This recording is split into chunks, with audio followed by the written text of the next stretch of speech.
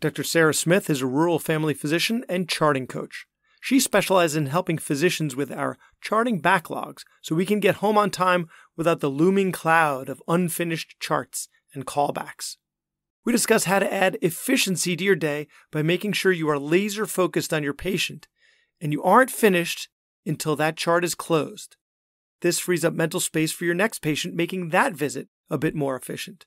By the end of the morning, you're going to need a plan for how you're going to tackle callbacks.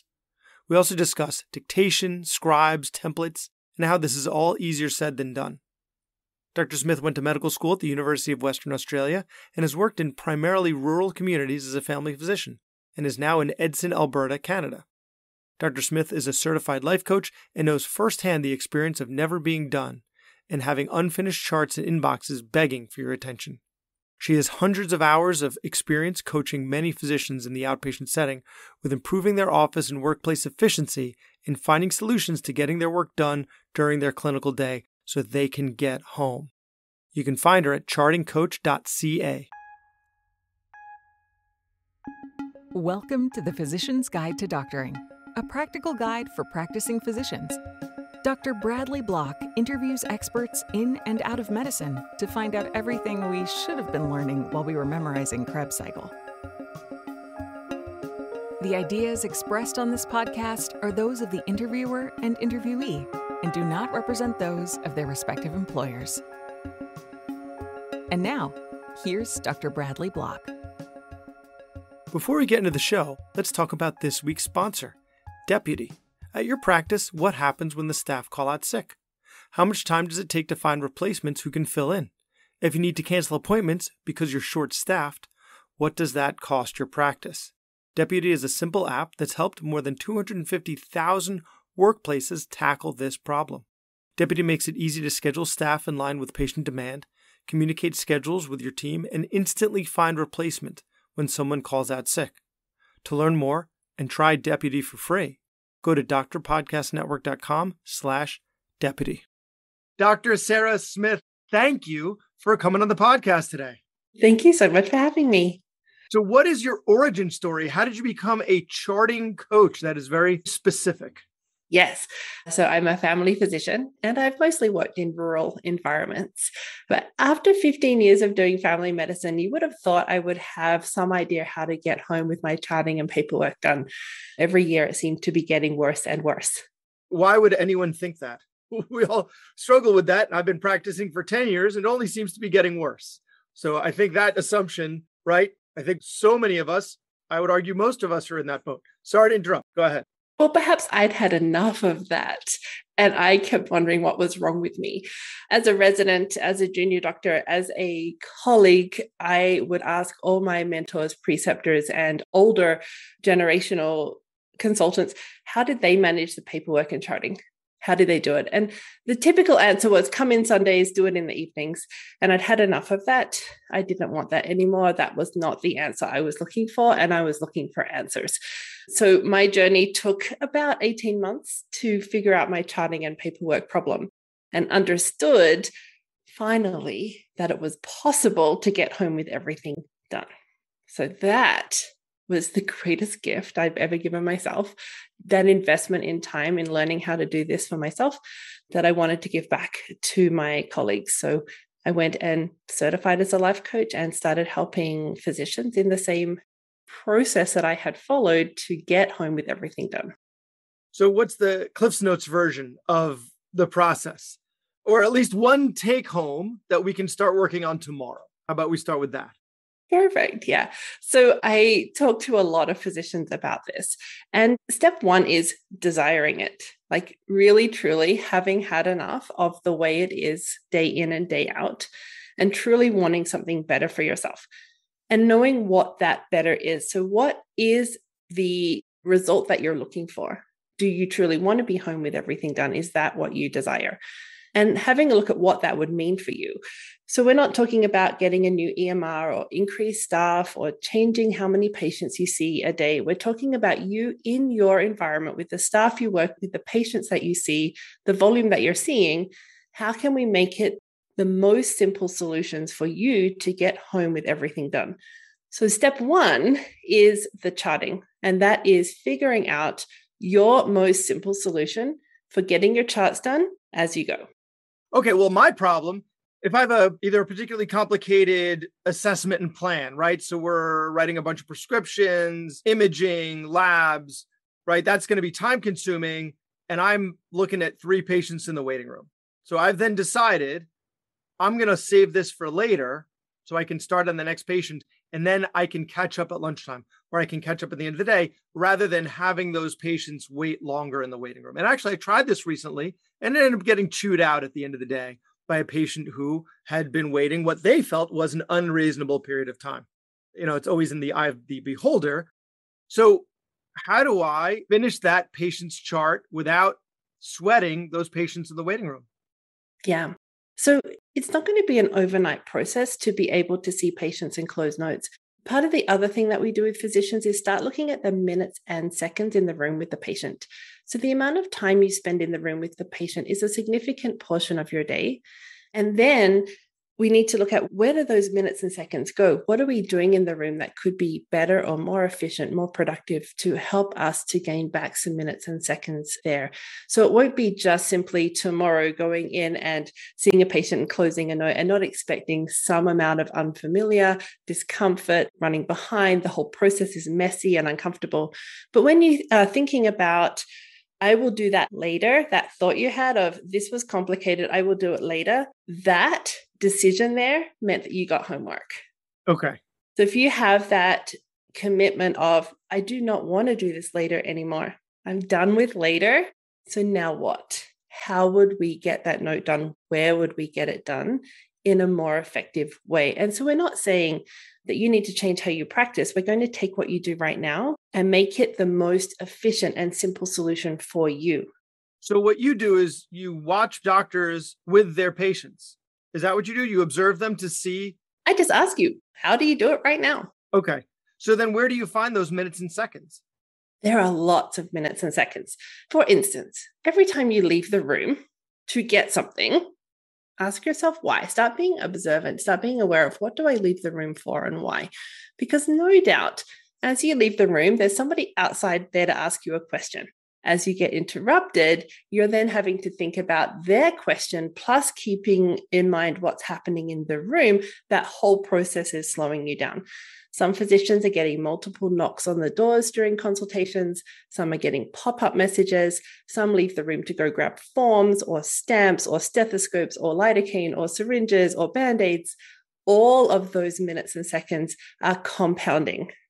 When you start your day, did you start right on time?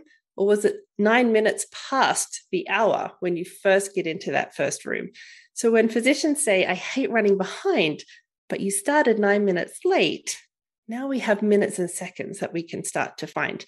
So that will be somewhat of a systems and processes, but we start with you. We start looking at, what are you doing and how can you start to be curious with, where are my minutes and seconds going? So that reminds me of a podcast I did with Sanj Kachel, who is a radiologist with a master's in positive psychology, and he was talking about focus. And we likened it to our smartphones, where if you have all these different apps open, it draws some of the RAM memory, and so your phone doesn't work as efficiently. So you've got to close all of those apps and just focus on the one that you're doing. So what you're saying is, whatever you're doing, stay in the room, 100% focused on the patients, no distractions, which the patients are going to appreciate, which also translates into a more efficient visit, because then they have your undivided attention, which makes the visit go faster. So you don't need to make it seem like you have their attention. You actually are giving them your undivided attention. So that makes it go efficiently in and of itself. Yes. Okay, great.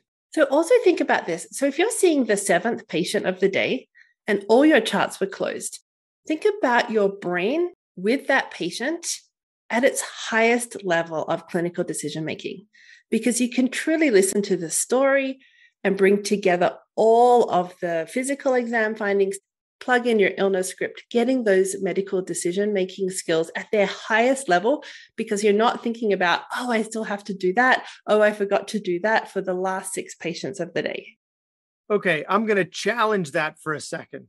And I think your answer is going to be, it's a messy process and you have to keep working on it. Yes. But another thing that happens to me is when I'm done with my patients for the morning, the next thing I have to do is my callbacks, any callbacks that happened, any labs or studies that came in. But I've earned myself a break because I've been working very hard seeing patients. So what do? I eat my lunch and I scroll the internet, right? Instagram, Twitter, whatever. I'm scrolling mindlessly because I've earned it. Lo and behold, my lunch is up and it's time to start seeing patients again. And I haven't done any of the labs or any of the callbacks from the morning. So now that's been set for the end of the day. But haven't I earned it? So I'm going to suggest that you are a human and you have a human brain. So that thought right there, I deserve this. That there is an expensive thought. That thought right there is costing you going home on time, right there. But our brain loves pleasure. It hates pain and it likes to do things efficiently. So what you just showed me was, I like pleasure. Facebook is pleasurable. I hate pain. Doing the inbox right now is the least likely of things I would love to do right now. And if I'm uncomfortable about that inbox because there's so many decisions to make in there and my brain's tired right now, then I'm going to escape into Netflix or into Facebook. And that escape or avoidance is actually false pleasure. It's not pleasure that you've earned and it's guilt-free. This is guilty pleasure because you're like, I really should be doing the inbox, but I really don't want to when I'm avoiding that inbox. And then we do things efficiently. So every lunchtime, your brain is linking, oh, it's time to check my Netflix. It's time to check my Facebook. It's time to check my Instagram. Whatever it is that you go to, you will always be pulled towards that every lunchtime. So you've linked lunchtime, eating, and Instagram. That's just how your brain goes. So you're doing it very efficiently. So you're right. In that lunch break, and I like to call it lunch break, but it's not really. Like you actually have work of today to do. There are messages, there are scripts to fill. At some point, you have to get them done. That is the work of today. If we want to get home with today's work done, that protected time is going to be super useful to you, but your brain isn't wanting to show up and do it. Of course it wants anything else, cookies, a chat with the staff, another cup of coffee. Like it will literally ask you to do anything but the inbox at that moment. That sounds like weight loss to me. That sounds like someone who's trying to lose weight, right? So they're avoiding these things that they know they're not supposed to eat. But I see it being a kind of a slippery slope like that. Like I'm on Weight Watchers, I'm watching my points. Oh, but I ate something and now I've got too many points. You know what? Today's a wash. Today's a wash. So you know what I'm going to do for the rest of the day because it's a wash? I'm going to eat whatever I want. And then suddenly I haven't written any of my notes for the day. I haven't done any of my, and now it's the end of the day and I've got all of those and I'm back to where I started and I'm back to my old habits, right? And yet when our patients come in and they are having trouble, I mean, I don't know, you might have a different answer for your patients. I don't have a good answer for them for how to tell them to effectively start and stick to new habits without ultimately ending up back to their old habits. I mean, we do have an episode a long time ago with BJ Fogg, who's a PhD who studied habits, right? Tiny habits. I've tried that. So if I don't have a good answer for them to stick with their habits, how could I have a good answer for myself? How do I make sure I don't end up just back in my old habits again? So that's a great question. And so a lot of what we do together is CBT training. So it's CBT for you and it's CBT for your patients. So that motivational interview, some of those persuasion techniques that you were talking about on a recent podcast as well. So think of your brain like a 6-year-old. If you ask your 6-year-old to do homework and you don't supervise it and you give them a big stack of paper, where will you find them in 10 minutes? You'll find them under the table playing Lego or upside down on the couch. Right? Anywhere else, like literally anywhere else. When our patients want to smoke and we've taken them outside every morning to smoke, when you tell that brain you can't have a smoke today, it's going to have a tantrum. When we tell you it's time to do your charts or it's time to do your inbox, your brain wants to have a tantrum. So we treat it like a 6-year-old. So our brain does not like to make a plan and carry it out in one step. So we plan ahead for that inbox. We start to prioritize what should I be doing in my, before I start for the day. If I had some protected inbox time, then what would make sense for me to do in my middle of the day break and what would make sense for me to do before I go home in the afternoon. So we start planning for ourselves that future self. So you're going to say, tomorrow in my middle break when I'm doing inbox, it would make sense to do this, this, and this. Okay. So we've made a plan. Right. And then Brad at lunchtime tomorrow is going to show up and want to do anything else. Just so now we treat you nicely. We say, listen, I've planned it out for you. All you have to do is this half an hour of work, starting with the labs and then the phone messages. That's it. At 1:30, you're going to go see patients. So that you're making that relationship with yourself where we're not being mean and nasty anymore. We're not going to give you 600 results to do in 30 minutes. That's just being mean, right? Then we're mad at ourselves from yesterday and we don't want to do it today. Then as you finish the work that you've set for yourself, we start to be proud of you. You start to say, that was awesome. Look at me. I'm going home earlier than ever. That's fantastic. I love this. Thanks for making that happen today. So this is how we start to create new relationships with ourselves and how to help our patients with that persuasion, the planning, the treating your brain, just like a 6-year-old. It's going to have a tantrum when you tell it it's time to do homework. We expect that. We know it's going to show up and we say, it's okay. I know you want cookies, but we're getting this work done because we planned it out so we can go home earlier. And then we just keep in mind that most important why. Why did we want this in the first place? Remember, I said at the beginning, we want to know where you're going. What is the result you want to create for yourself? What if anything was possible to see patients and go home after the last patient with everything done? Because it is, if you want it bad enough and if you're ready to do the work to get there. Okay. I'm mentally getting there. Were there any other things that you would find when you're coaching people to squeeze these few seconds or few minutes out of the patient's visits? Like I get, okay, I've got to stop screwing around, right? Mm-hmm. Although part of that, I would blame my partners because we don't have an office. We have, it's called a pit, where it's just a U-shaped room where everybody has their computers. So there's a lot of chatting going on. So I would actually, it would probably make sense for me to do my callbacks in one of my exam rooms further away from the temptation of chatting with my partners. So I guess engineering your day. That's right. It's really hard to change other people. You can desire it as much as you want. It's like, they should stop talking. They should respect my time. They should. The problem is you can't control other people. You can only control the person in front of you. And so when you have that commitment of, I would really love to just smash through these phone calls and get home. And you're like, the U-Pit is not helping me. So I'm going to go choose a consult room that is perfect. And then you try it out and you're like, the consult room was a terrible idea. The internet was wrong and the connection was bad. That didn't work. Now what? So not quitting and saying that was a terrible idea back to the U-Pit and you end up exactly where you were before. You're simply saying, I'm going to get this result for myself. I'm going to have a pile of success or fails. That's fine. So long as I don't quit. So long as I don't quit and I'm still walking in the direction of I'm creating the best clinical day for myself, that's when we get the result you want. So during the visits themselves, we want to minimize distractions from the patient interaction. So we bring it from A to Z, straight line from the beginning to the end of the visit with no leaving the room, no mental distractions, no physical distractions. Is there anything else that you've seen where we can shave a couple seconds or a couple minutes off our visits? You know the way you work in your day. And so every physician is going to be slightly different. You might find templates helpful to you. If there's something you're doing 1,000 times a day, like bringing up a blank form and ticking boxes, start being curious about what do I put in those boxes and start to help yourself make this simpler or faster. Being curious with how long do I chit chat for and why? So you know that rapport building at the beginning, your patients typically know you very well. And our time is very precious in that room. So if we're doing a lot of chit chat, we're going to start to compound those minutes in the day. Just be curious with yourself about why you've decided to spend that time and is it of true value to the patient? And then we're really learning to lead the consultation.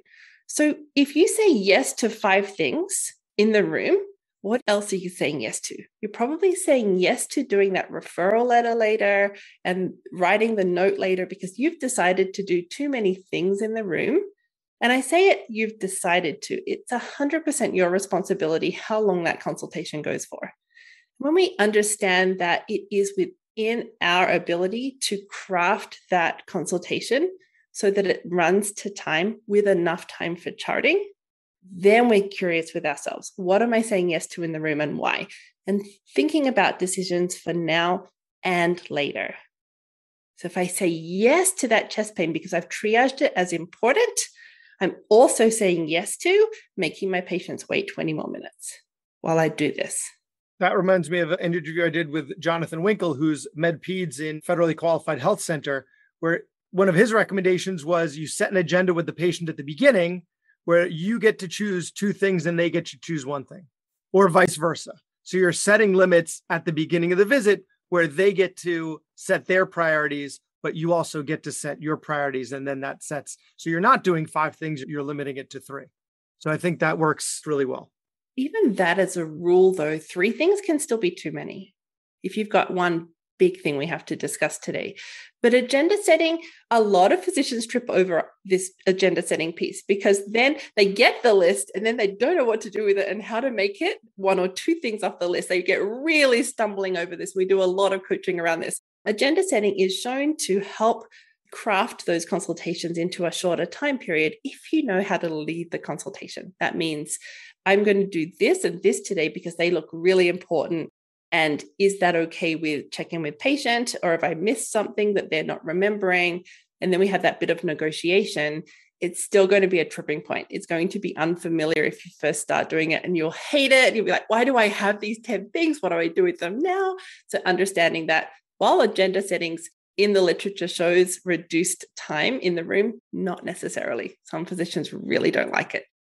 Before our conversation, I was, and still am, considering getting a scribe, because if I got a scribe, then they would be closing my chart notes. They would be finishing my chart notes. I wouldn't need to be doing it. I'd be in the next room with the next patient while they're finishing up the chart note. So then I wouldn't have to be as strict with myself about making sure that it's done because I've basically outsourced it. How do you feel about scribes?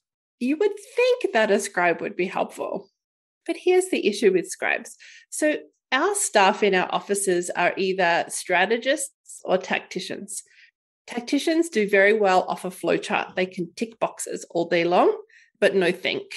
Strategists are thinkers. You are a strategist. All physicians are strategists. We have to think through problems and come up with solutions. So many of the staff in our offices are just tacticians. They're just going to do as they're told.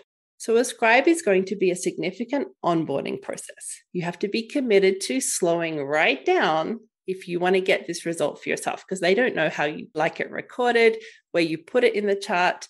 Most physicians are still doing their assessment plan, prescriptions, MRIs, referral letters, all the other pieces. The only bit that's written down is a history of presenting complaint, possibly the physical exam if you've spoken it out loud to them and helped them understand what you mean when you say those things.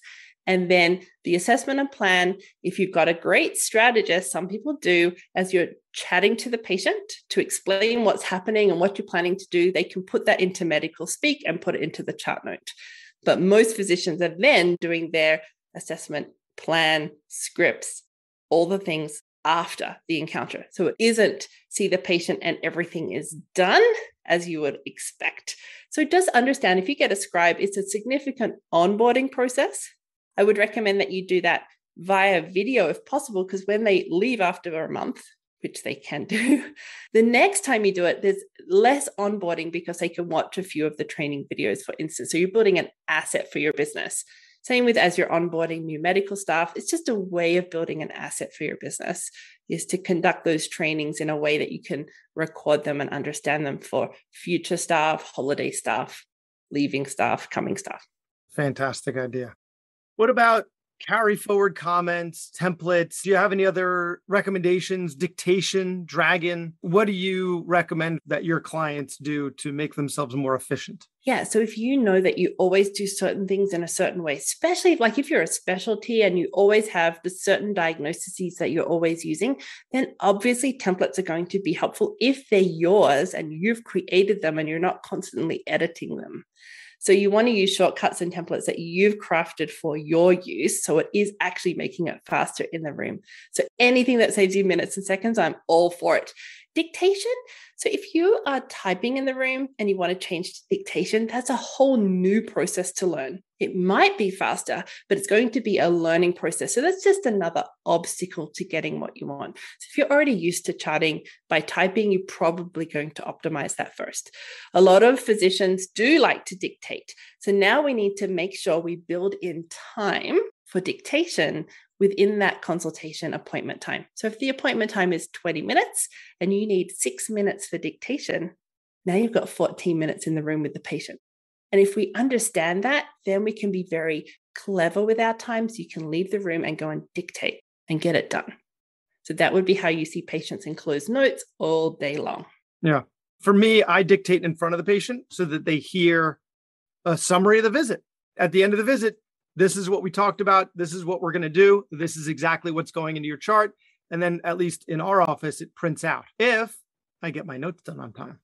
That's making a big assumption there. So it works really well in theory, but I've got to actually practice what we're preaching right now in order to make sure that they actually get that. So that's always really helpful. What about reviewing results? One of my partners, if it's a simple result like strep test is negative, right? He'll have his medical assistant call. And if it's a complicated result, they need to come in. So he's not going to review anything like, oh, your CAT scan. So something that I do, they're coming in for a sinus problem, get a CAT scan of the sinuses. Turns out it's normal. It's probably not sinus problem. It's probably migraines. So I will call them with the CAT scan result, whereas he brings them in. So that's his style. At least when I was starting out and trying to build a practice, I called everybody to just build rapport, build a brand, give everyone the top shelf experience. I just don't have time for that now. So what is it that you recommend that your clients do? So that is going to be super dependent on the pay structure for the physician. So if you're not getting paid for phone calls, that patient that you mentioned that you thought was sinus headaches and then the CT is normal, well, we still have a patient with headaches. So it's of good value to bring that patient in a personal encounter if you're only getting paid for in-person visits. So that when you see that CT, that patient for your particular physician will be an in-person visit because then the physician's getting paid to do the work and the patient is getting reviewed with regard to their headaches. So we didn't find the answer. Now what?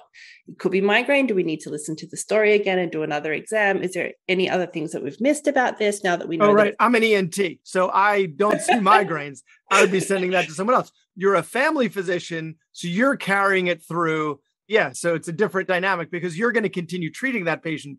Yes. Whereas I will not. Exactly. So that's where we start to build rules within your inbox. So what pauses you? What slows you down? So you see the CT result.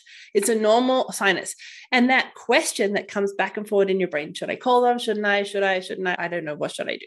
Once you decide what you do, you decide, your MA calls them and says, your sinuses are normal, back to your doctor to investigate your headaches. There's your rule. And now those CT scans are super fast because you know exactly what you do with them, rather than kicking them around in that inbox for weeks and weeks, deciding what should I do with that? That's just annoying me now. Should I call the patient? Should I get them in? Should I just, I don't know.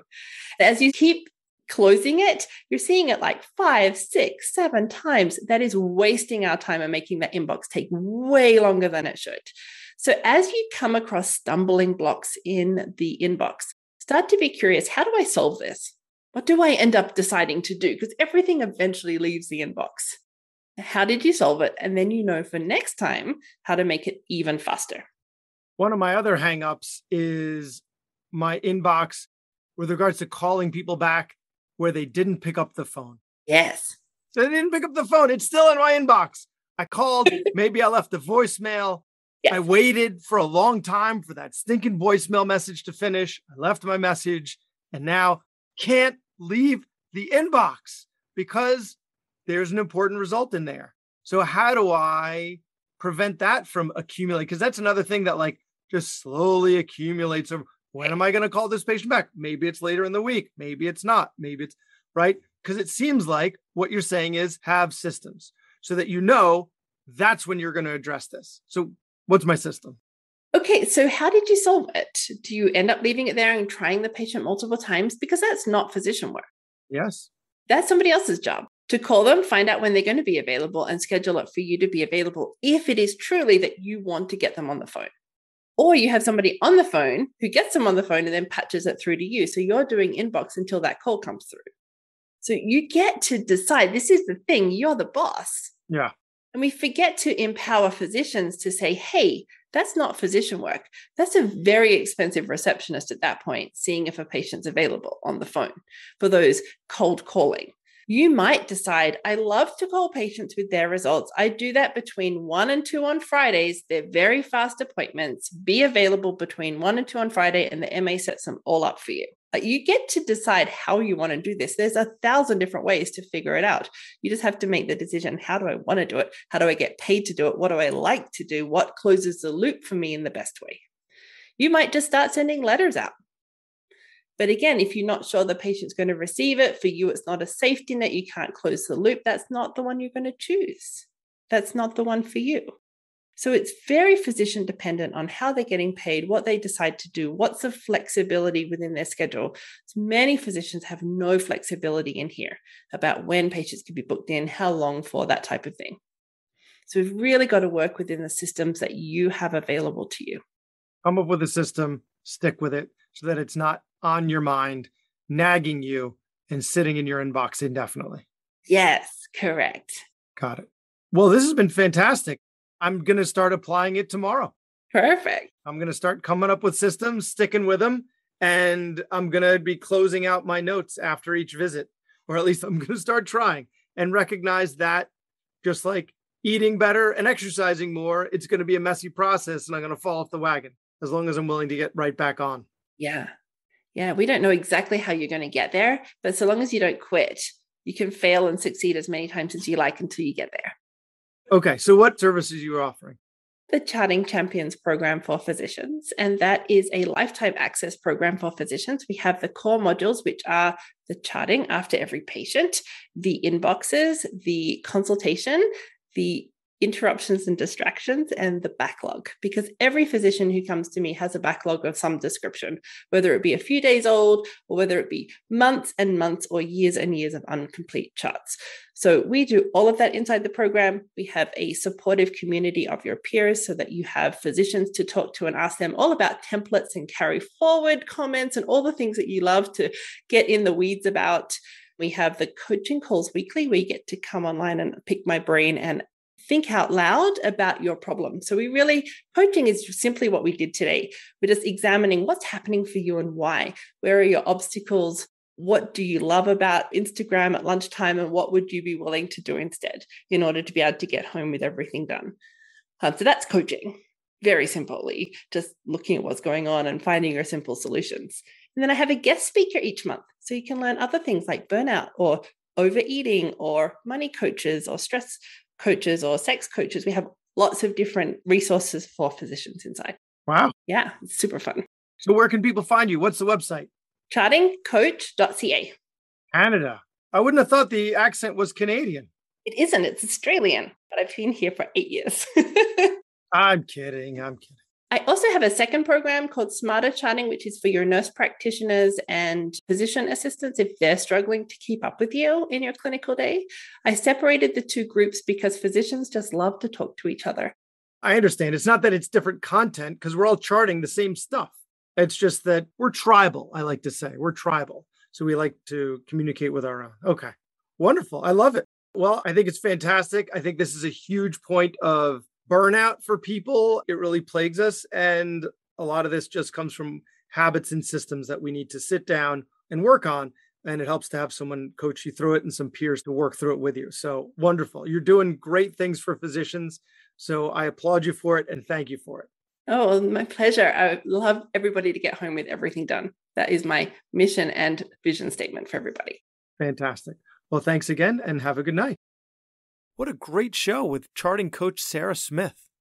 But before we end, here's a quick reminder. If you want to boost efficiency across your practice and make staff scheduling easier, try the Deputy app. You can try this award-winning technology for free by going to drpodcastnetwork.com/deputy. That's drpodcastnetwork.com/deputy. That was Dr. Bradley Block at the Physician's Guide to Doctoring. He can be found at physiciansguidetodoctoring.com or wherever you get your podcasts. If you have a question for a previous guest or have an idea for a future episode, send a comment on the webpage. Also, please be sure to leave a 5-star review on your preferred podcast platform. We'll see you next time on The Physician's Guide to Doctoring.